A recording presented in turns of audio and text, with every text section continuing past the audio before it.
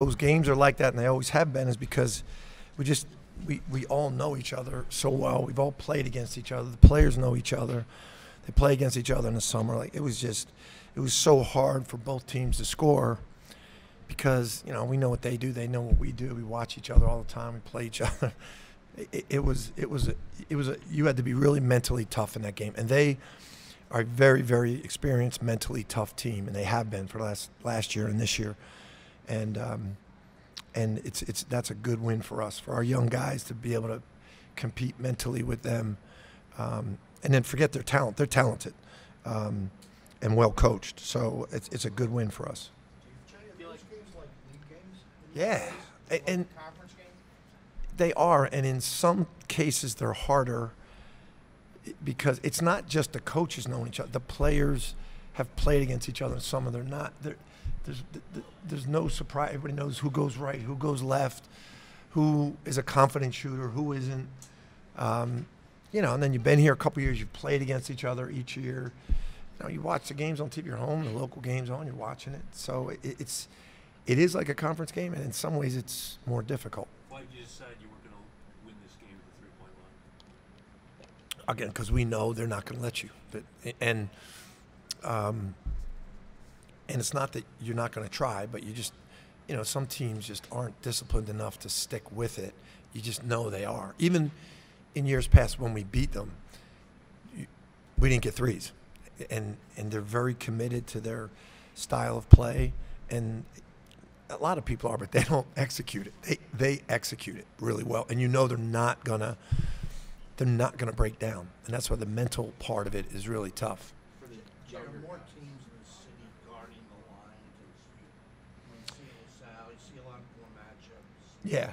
Yeah, because we all, and especially our guys that coach with us, like that's a freaking nightmare because they know, and Steve's been in Philly a lot, and they've beaten us doing that. He knows, so, and that's why I think to Terry's question about it being a league game, those games, I've said this forever, those games help us.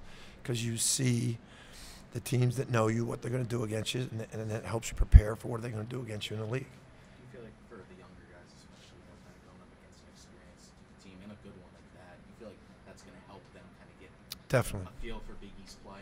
Definitely. We looked forward to this game. Honestly, it wasn't about winning or losing. It was just about knowing that we were going to be tested. Our discipline was going to be tested. Our mental toughness was going to be tested. Our execution was going to be tested. And then we're going to see where we were. And then we're going to go back to work tomorrow, win or lose, and we happen to win. But if we lost, we won't be happy. But we know, okay, they're going to take away the threes. They're going to be physical. They're going to not play certain guys. And Steve's a really good coach, as Ashley is. They all do the same thing to us, So, but they're good coaches. They know what they're doing. Was it in the game plan that it was going to be a Sadiq Bey kind of night? You hope so, yeah. Like his size and his ability to put the ball on the floor was going to be advantageous, and you knew that that Jeremiah's versatility, being able to guard. Brodor's got 42 assists on the seat before this game. He's as good as any point guard you play against, and he's at the 5 spot. So how many five men can guard him? And I don't even know what he had, but he was a killer. It doesn't matter what the numbers were. He was an absolute killer. 18 points. 6 assists is actually pretty good against him because he's such a great passer. Jeremiah did a great job. Jeremiah, what were the challenges right there with that guy? I would say he's a really experienced player. Like he knows what he's doing. He knows I'm a younger guy, and he can exploit that. So I feel it's a really good, fun task to go against players like that are experienced, and it can make you better mentally to fight through things. Like he was scoring a lot in the paint, kind of make me tougher, and he's really good with the ball. So just kind of being disciplined when guarding him. But it's fun playing kind of players like that. When you made your plays, did that give you just a little burst of confidence? I would say. I mean, I feel like everybody gets confidence when they make their plays, but I would say it's just fun going out there, just playing with our team. But a lot of people get confidence doing that, but it's just fun going out there.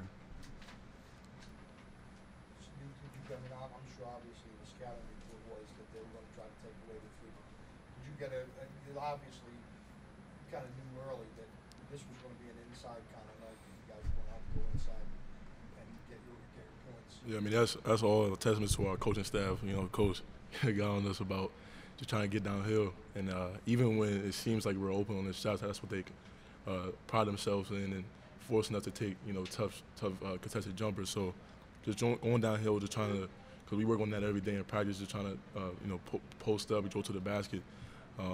They gave us the opportunity, so luckily we just converted on that. Jeremiah, from being outside for a couple months ago, we asked Justin a question about the Big Five. I don't know how big it is out there where you grew up. Like, do you kind of get a feel for how important it is now that you're here? For sure. The coaches have told me, the players have told me, it's just so important, these games, because it's so historic how, like, the Big Five back then was just the biggest thing. I don't know a lot of history about it, but I can just see from the energy coach gives about it and other coaches gives about it, it's really important going out there and playing those games. Can you get a taste now after having played 2 Big Five games, just how different these games are than a normal non-conference game? For sure. I mean, it doesn't matter who the team is, how good they are if they're not, but everybody's going out every night playing hard in those Big Five games because they're so important to these teams in the Philadelphia area. Sadiq, what was the advantage you felt you had tonight? Wouldn't really, say advantage. I just think that try to just take what the defense gives. I mean, they are an extremely tough defensive team. They make you take tough shots even when you feel like you're one-on-one. So just all the practice of post moves in practice every day, just on tough defense. I think it was just a help, just a repetition and the habits of trying to finish with both hands and things like that nature. So, but they were just tough defensive team, so they made us have to take tough shots. Did you feel them run different defenders at you? Oh yeah, I mean it was everybody, but it was like even though it was a different defender, sometimes they all kind of play hard. They all play chest to chest and just play hard. So I just think it was just different advantage every time. Jay, what went into that decision to or how to distribute Collins' minutes after you picked up that second foul? You cut them in, you got the third, and then you sat and started the second half. What went into that decision? Yeah, that's one of those ones, you lose the game and you put him in there with 2 fouls and, you just say, what an idiot, And we were lucky to get by with that. I said we couldn't start him in the second half, and it's a tribute to our young guys, to Justin and Jeremiah and Sadiq, those guys. Collins are our brains out there. But we got off to a good start in the second half without him in there. It was pretty good. So he was fresh. It was good. I think it helped us at the end of the game. He was fresh, hit his free throws. So it actually turned out to be a positive, but could have been bad coaching move there. Jeremiah, back to Broder. What's it like when he's pivot, reverse pivot, another pivot back, he's just going a different direction? What's that like? It's tough to guard because it tests your stamina and just kind of your mindset, like to really be locked in to guard him after him having the ball for so long. But he was making some tough shots. So I was, from a standpoint, I was glad with some of my defensive standpoints, but he was hitting some tough shots because he's been through these situations so many times. But I feel like it can just kind of help you mentally to want to stay locked in guarding somebody that can pivot, find people, keep pivoting, shot fake, pivot, and go a scoop shot, and it's just a tough shot to defend, but it's a lot of fun. Is that the lesson you take away from this game? I would say for sure just always paying attention to scout, knowing that, because we talked about knowing that he does pivots, shot fake, looking out the pass, another pivot, and a scoop. So it's just staying locked into the scout on those type of players and then just staying mentally focused and locked in during the game to guard those players. Jay, where did you feel like the advantage maybe swung Jeremiah's way? I think towards the end, I think he was a little fresher, just that he does so much, for them offensively, and then we were trying to get him in ball screens. I think just kind of at the end, he was just a little fresher at the end where he'd been guarding ball screens all night, chasing him out on the floor. And now he's got to guard in the post, too. Near the end, Penn was still in proximity.